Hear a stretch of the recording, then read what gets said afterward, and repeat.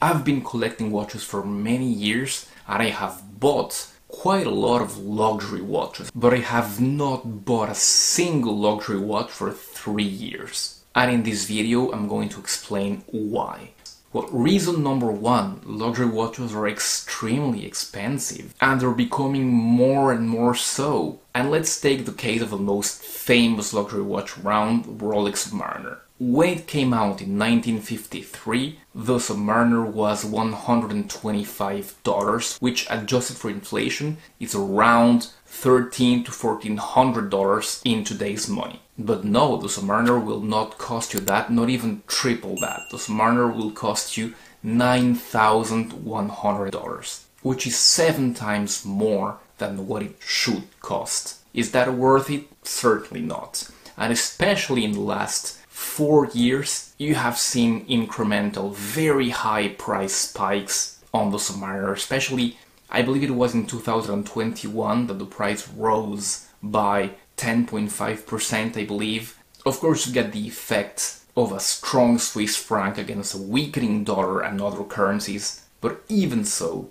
Swiss watches, which before were just well-made tools, are being positioned more and more towards the luxury goods, which is understandable, but yes, so such price increases in just a few years, it's just a bit too much, so for me it's not worth it at all anymore. Number two, it is the price of maintaining these watches. Reviewing a basic Rolex movement, for example, hour, minutes and date, it's going to run you around $800 for one service. If you have many watches, you can add up and see how much that is going to cost you in the long run. I know that many people do not service watches. I'm not here to tell you if that is a good or bad idea. If anything goes wrong with the watch, they might charge you a lot.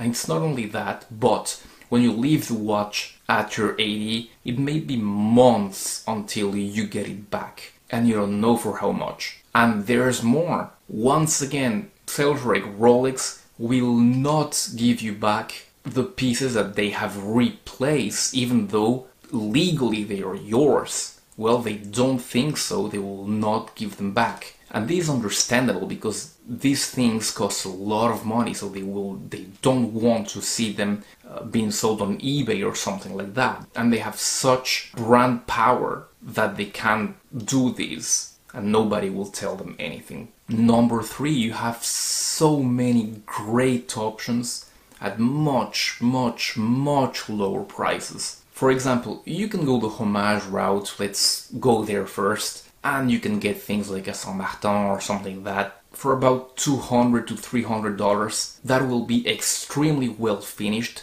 maybe pretty much as well as the Rolex, and believe me, I have had both under loops. I haven't done a video about that. Go check that after you see this video. You might be surprised. The quality, the finishing, the lume are absolutely amazing in these watches. Of course, they're copying a design that might not be very well regarded by most people, but quality-wise, they're almost there. Of course, in the movement department, there's still a huge gap between the original and the homages. You cannot have a run-of-the-mill movement on a $200 watch that is going to have 70 hours of power reserve and extremely good finish, anti-magnetic properties that doesn't exist. But still, in all the rest, they're catching up fast. And these companies are releasing their own models. So how long until people start to take them seriously? And then you've got the older players, like of course Seiko, Orient, Citizen, who have an extremely impressive heritage, sometimes as good as most luxury Swiss brands. I'm talking about Seiko, for example. They do pretty much everything in-house and they have an impressive amount of expertise. So these luxury goods, these luxury watches, are not providing enough return on the buck for them to be interesting. And of course you always have the argument of the resale value, but then you also have to take into account servicing when you do that. If you have a $10,000 watch that you have serviced once, it's going to run you $11,000. If you sell it for $10,000, you end up losing money. And that leads me to the other point, and that is diminishing returns. As I have said, you can have amazing technical watches that are great, absolutely great, for $2,000, for example, $3,000 at most. I'm thinking about Zin. I'm thinking at some point about, for example, a Pelagos. Watches with amazing technical properties, with amazing water resistance, with an impeccable quality, even with heritage. And after that, what's the point of getting a $10,000 Rolex? Well, only the brand name. Most might agree that brand name means everything in luxury goods, especially in watches. But then that depends on your point of view, and that depends if you want to resell the watch or not. And that depends on what the market thinks at that time. Used watch prices are starting to crash, and that makes the resale argument have less and less weight. Which leads me to my last point. This is a hobby. Are you really going to be getting that much more fun on a $7,000, $10,000 watch than on a $300, $400, $500 watch? I'm not sure. I've had both $10,000, $200, even $100, even $50 watches.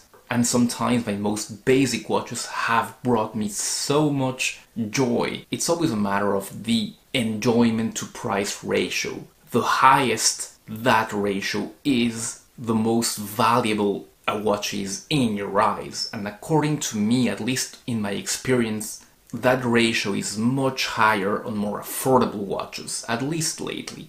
And why is that? Because you might, if you've got watches like for example a Rolex, and you live anywhere but in Singapore and maybe the EAU, you're going to be scared to get robbed. I know that that has taken a lot away from my enjoyment of wearing these watches. When I'm wearing a watch like this, I get paranoid. I really don't want to take it out because you see all these stories going around where people get mugged, where they get mugged aggressively in big cities, especially in Europe, maybe in the USA as well. And that takes the enjoyment factor really out of the equation. I don't even wear these watches anymore. They're pretty much in the bank safe 95% of the time. So is that really worth it? Well, I don't know. For now I have kept them pretty much as an asset for me, because their prices have steadily been rising. But if they start to decrease, or if I need money for something, another project, I will not hesitate on selling some of them, the ones that I'm not attached to as much. Please do not get mad about what I'm saying. This is just my opinion on my own experience and my own view right now. Things might change as time and circumstances change as well. Alright, if this video was useful in any way to you, do not forget to subscribe to the channel. In this channel we review entry-level high-quality watches that really give you that very high enjoyment to price ratio. If that is something that you like, don't forget to subscribe to the channel and of course to check my other videos. I'll be seeing you very soon on those or on a future video. Goodbye.